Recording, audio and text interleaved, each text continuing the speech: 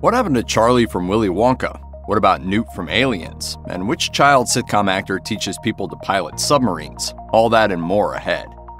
James Cameron's Aliens went in a decidedly different direction than its Ridley Scott-directed predecessor. While Alien was essentially a haunted house movie in space, the sequel became an action-packed military adventure film. Instead of a single xenomorph feeding on the crew of one ship, dozens of the creatures battle Ellen Ripley, played by Sigourney Weaver, and the team of space marines sent to wipe them out. The director's cut of the Cameron film also added depth to the character Ripley by letting the audience know that she lost her daughter while in hypersleep. So when she comes across a lost little girl named Rebecca Jordan that everyone calls Newt, her maternal instincts kick in and her mission becomes to keep this girl alive. Newt was portrayed by Carrie Henn, who was only 10 at the time. Following the success of the film, one would imagine she'd want to build on that momentum. Instead, she decided to let herself be a normal kid.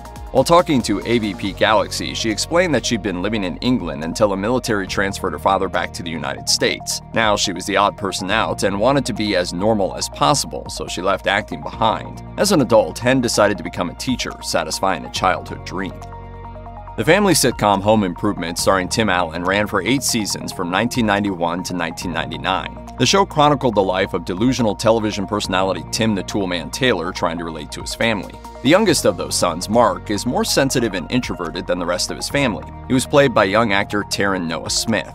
Following the end of the series, Smith decided to leave acting behind. When he was 17, the actor had a public dispute with his parents over the handling of the money he'd earned during the production of Home Improvement. While talking to HNGN, Smith said that he enjoyed acting, but after doing so for his entire childhood, he wanted to try something else. As mentioned in the interview, Smith has helped with typhoon relief efforts in the Philippines and with various art installations. He and his former wife also started a vegan food and restaurant business called Play Food in 2005. Another one of his jobs, however, is teaching people how to pilot submarines, which he had been doing as late as 2019.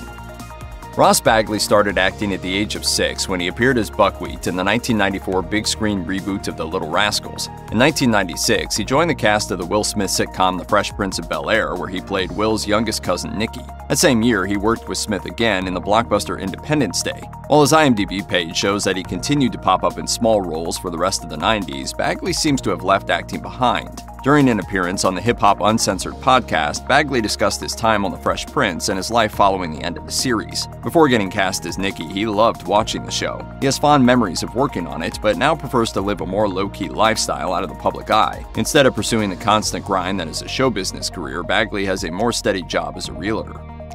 Margaret Langrick started acting when she was 14. Her first film role was Sandy Wilcox in the 1985 film My American Cousin. She followed that up with the Bigfoot comedy Harry and the Hendersons. IMDb lists her final acting credit as Sweet Angel Mine in 1996. Since then, Langrick has gone on to have an impressive and prolific career in the world of publishing. According to her website, the former actress spent 15 years working as an editor in the UK and Canada. This work included serving as the arts and life editor for the Vancouver Sun. After years of making people happy with her film and television roles, Langrick continues to motivate people through her publishing. In 2013, she founded Lifetree Media, which is now called Wonderwell, a hybrid nonfiction publishing house specializing in books that, quote, help, heal, and inspire.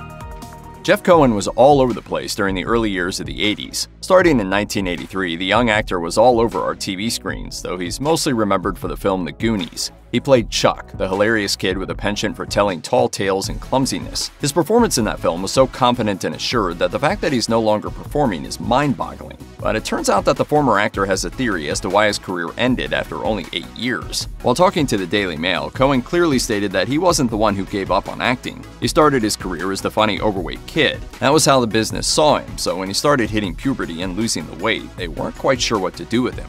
He said, "It was terrible. My first love was acting, but puberty had other ideas. It was a forced retirement. I didn't give up on acting. Acting gave up on me."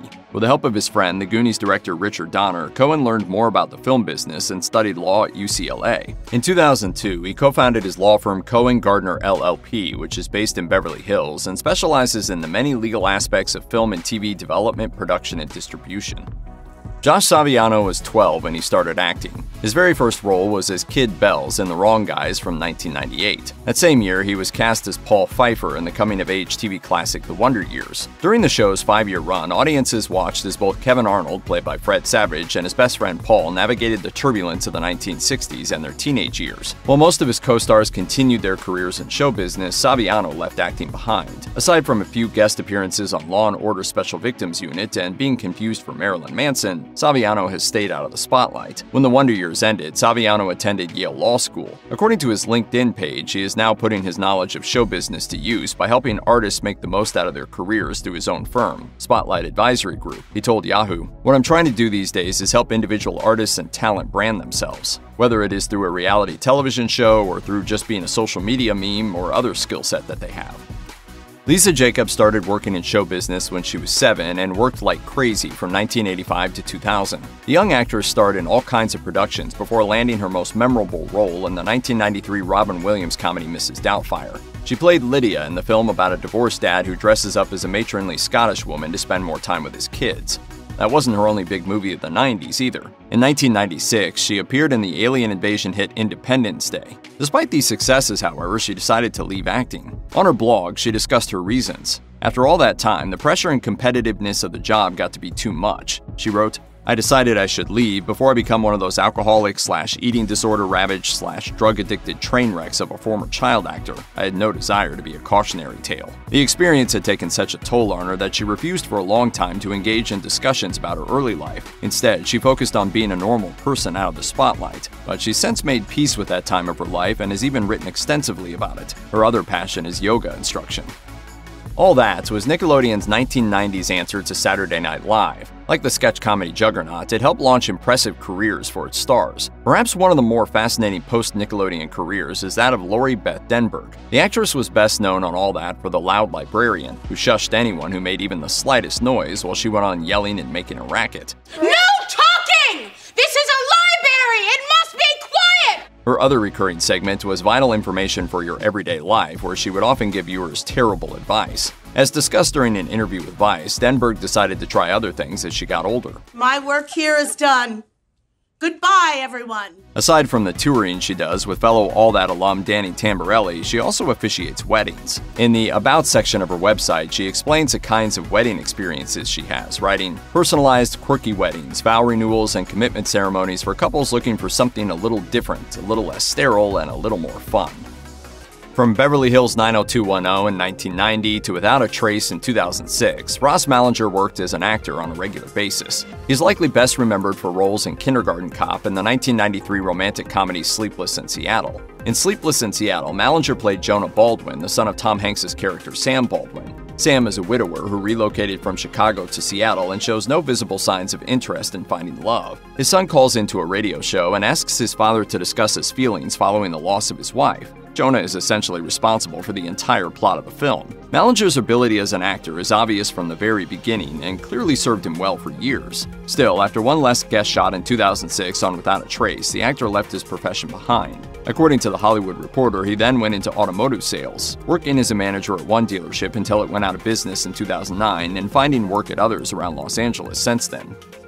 Released in 1971, Willy Wonka and the Chocolate Factory is a classic. The film tells the story of an eccentric candy maker named Willy Wonka who opens his whimsical factory to the public for the first time. To be allowed into his bizarre domain of lickable wallpaper, chocolate rivers, and Oompa Loompas, you have to find one of the golden tickets he scattered in Wonka bars across the globe. A desperately poor kid with a big heart named Charlie Bucket is one of the lucky few who discovers a ticket. The film is about how his kindness makes all his dreams come true, and Wonka realizes he is the person who should inherit his factory. Charlie was played by a young Peter Ostrum and is his only credited role as an actor.